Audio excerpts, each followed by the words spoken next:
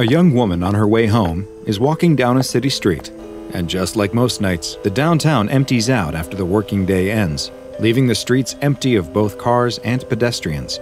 She hates when she has to close the shop and walk to her bus stop alone, and she is excited that in just another week, she will be starting a new job that's just around the corner from where she lives.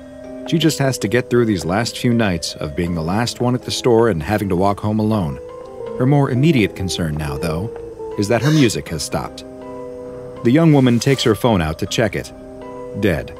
She must have forgotten to plug in the charger. She hates when she does that. Now she'd have to spend the bus ride staring out the window at nothing. What was that? The woman looks up from her phone. Did she see someone? She turns around and sees something on the other side of the street. It's dark, and all she can make out is a big, shadowy figure. She doesn't stare for long, though, and starts to walk again, picking up her pace slightly. She can hear the sound of footsteps and glances over her shoulder. The person across the street is moving too, and they seem to be matching her pace, avoiding any streetlights to remain in darkness. She starts to move a little quicker, and so do they. The young woman grips the pepper spray in her pocket. She doesn't know what this person is doing or what they want, but she's going to be ready for them. She keeps walking and glances over her shoulder again. They're crossing the street towards her now. She ducks into an alley, and as soon as she's around the corner and out of sight, she starts to run. She sprints through the alley as fast as she can. She looks behind her, frightened of what she might see, but no one is there. Maybe she was wrong and they weren't following her, but she's not about to stop running and find out. She emerges from the alley, still running as hard as she can. She reaches her bus stop and finally stops to catch her breath. She checks her watch. The bus should be pulling up right now, but it's nowhere to be seen. She looks around, and what she does see is the shadowy figure coming out of the alley, and it's coming straight towards her. She backs up into the bus stop and takes the pepper spray out of her pocket, her finger ready on the trigger. The shadowy figure keeps moving towards her when suddenly, the dark street is lit up. The woman looks behind her to see her savior. It's the bus. She turns back to see the shadowy figure retreating to the alley, as if the light is pushing it away. The woman breathes a sigh of relief, and finally lets some of the tension in her body release as the bus comes to a stop in front of her. The door swings open and the woman steps inside.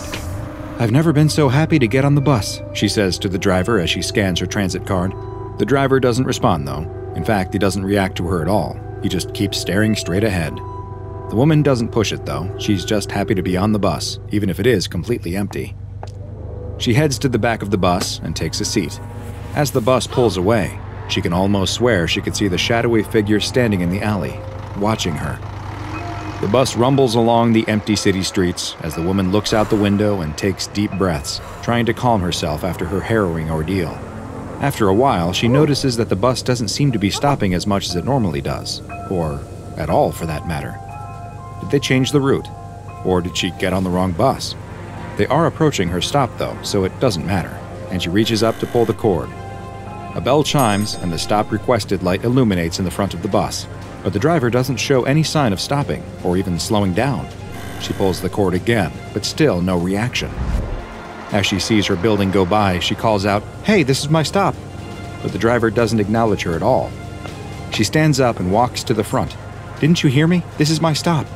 Still no reaction from the driver. "Hey, I said..." She reaches out and grabs his shoulder, spinning him towards her, only to find herself staring into the eyes of a fresh corpse. The woman screams and jumps back as the driver slumps forward towards her. She's terrified by the dead body, as well as the fact that the bus will crash, but when she looks at the steering wheel, she sees that it is continuing to move on its own. The woman is in a full-blown panic now. She screams and pounds on the door, but it won't open. The engine roars as the bus starts to pick up speed. She doesn't know what to do and runs to the back where she tries the rear door, but it doesn't budge either. The bus speeds up even more, whipping around corners and tossing her from side to side. She's thrown to the ground and hits her head. Her eyelids feel like they weigh 100 pounds, and she struggles to keep them open. She manages to stay awake, though, and as she looks up in a daze, staring at the ceiling of the bus, she can see a green gas emanating from the vents. It's the last thing she sees before her eyes close for good. The bus finally comes to a stop in a deserted area of the city. The vehicle raises slightly as, one after another, each wheel appears to unfold, revealing them to be long, black, spindly legs. The bus stands up on these insectoid appendages as its roof splits into two massive wings. The bus then leaps up into the sky, spreading its wings, and flies off into the night. How could this young woman have known that after escaping danger, that her rescuer would be something worse, much worse? Unfortunately for her, she had just willingly stepped onto an instance of SCP-2086, a deadly and terrifying anomaly that hides in plain sight as it stalks and hunts its human prey. SCP-2086 is the designation the SCP Foundation has given to a species that appears to belong to the arthropod phylum, a group that also includes arachnids and crustaceans. These strange creatures differ from most of their lobster and spider brethren in that they make use of an advanced form of camouflage to move among modern society unseen. Adult SCP-2086 instances all resemble some sort of public transportation vehicle, with the exact make, model, year, and branding varying from instance to instance. SCP-2086 instances move about the streets of our cities foraging for food, and at first glance, they are virtually indistinguishable from the standard transit vehicles they are mimicking.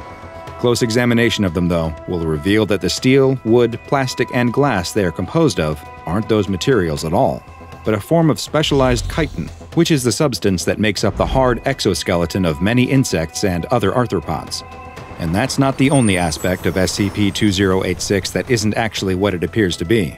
The wheels on the bus may go round and round, but they also are capable of unraveling into long, thin legs that create a very imposing image when SCP-2086 is standing up at its full height. The roof, too, is able to unfurl into a set of giant insectoid wings, and after leaping into the air with its powerful legs, the wings will spread and the bus can take flight, which appears to be its preferred method of travel when it is not in its camouflaged hunting mode. Its headlights, too, are an entirely biological mechanism, consisting of two large bioluminescent optical organs similar to those possessed by SCP-015-IT and SCP-745. Dissections of SCP-2086 specimens have shown them to have an entire system of organs, including a heart, brain, and stomach, which are found beneath the flooring in the creature's interior chamber.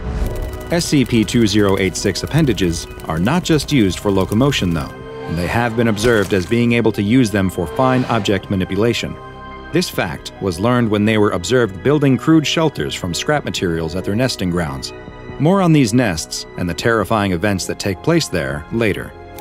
When SCP-2086 is not at its nest, it engages in its foraging behavior.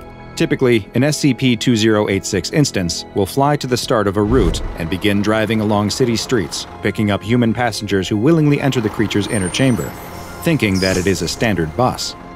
Along with its exoskeleton closely resembling a real vehicle, SCP-2086 has one more particularly gruesome trick to fool would-be passengers into becoming its prey. A bus that drives itself would lead many to think twice about stepping on board, so SCP-2086 makes use of a decoy driver, which is actually a human corpse encased and preserved in a shellac-like substance. Smaller, fibrous appendages protrude from the front seat and into the corpse, which hold it in place and are even capable of manipulating the corpse, giving it the appearance of movement as it drives the bus. Once SCP-2086 has gathered up what it considers to be enough victims, a number that appears to vary from instance to instance, it will release a noxious gas from its interior vents. The gas produces an effect in humans similar to chloroform, and everyone on board will be rendered unconscious. The creature, now filled with its prey, does not feed on the humans trapped inside it, though. Instead, it will take them to its nesting grounds, which is where the real horror begins. These nesting grounds are most often localized in scrap and junkyards that have fallen into disuse or are completely abandoned, and it is in these nests that the juvenile instances of SCP-2086 are found. While a full-grown instance can weigh as much as 17,000 kilograms, which is the approximate curb weight of a normal bus, extensive field research and observation into SCP-2086 has led to the identification of the smaller, juvenile instances, which are much smaller than their adult counterparts, weighing under 200 kilograms. But they don't stay this size for long. When an adult SCP-2086 arrives back at the nest with its interior chamber filled with human prey, it will open its doors and allow the juvenile members to enter inside of it so they can feed and grow. Once inside, a juvenile will remove a passenger from the bus and take them outside. The effects of the chloroform gas will often begin to wear off at this time, but by this point, it is already too late. The juvenile instance will then proceed to force the human into a hole located under their hood. This leads to a sort of digestive tract that connects to its inner chamber where the driver's seat is located. Small, hair-like appendages will then emerge from the seat and protrude into the prey's body, which hold them in place in the driver's seat and trap them there, while at the same time acting as feeding tubes, draining the blood from the now doomed passenger. Once the person has been completely drained of blood, the feeding tubes will begin secreting a saline solution as the internal compartment fills with a shellac-like substance, and the effects of both combine to effectively embalm and preserve the corpse, which will serve as its own decoy driver once it enters adulthood. And this process happens quite quickly. A newborn SCP-2086 will reach adulthood in just 1 week, provided that it has had access to nutrients, at which point it will begin searching for new sources of prey for its own offspring, of which it will likely have plenty. 2086 instances become capable of reproduction at 8 days, and females are able to produce up to 20 offspring, but their lives are quite short, with their entire life cycle usually lasting just 12 to 15 days. Prior to feeding and beginning the process of becoming a full-size adult, juveniles will also leave the nest and will covertly move about the city, removing bus stop signposts and relocating them, often creating a route that leads back to its own nest. These are the routes that adult instances will then typically follow as they hunt for more prey to bring back to their colony. SCP-2086 instances have been found in metropolitan areas around the world, and news reports are closely monitored by the Foundation for missing persons that had recently used public transport, with Foundation field agents being dispatched to potential high-threat areas to investigate further. Any nests that are discovered have their locations condemned, if they weren't already, and demolished using chemical explosives. Previously, an effort was made to capture and contain live instances of SCP-2086, and currently, the Foundation has 5 such specimens in its custody, which are stored in a converted airplane hangar. Due to their short lifespans and high rate of reproduction, the amount of live specimens contained at any given time can vary widely, and will often depend on the number of available D-Class personnel who can serve as drivers. Terminated specimens are either destroyed or sent to a specialized cold storage container at a secure site for further biological research. SCP-2086 continues to be one of the most dangerous anomalies for common, everyday users of public transportation, and the SCP Foundation has classified it as Keter. While identified colonies are able to be destroyed with minimal effort once discovered, there is no telling how many nesting grounds still remain in the wild. So the next time you're about to board a bus, pay extra careful attention to it. Or you may find that your bus is rerouting you somewhere you never wanted to go. Now go and watch the file on another case of automotive terror, SCP-745, the Headlights. And don't forget to subscribe to be the first to learn about the next anomaly from the SCP Foundation's classified archives.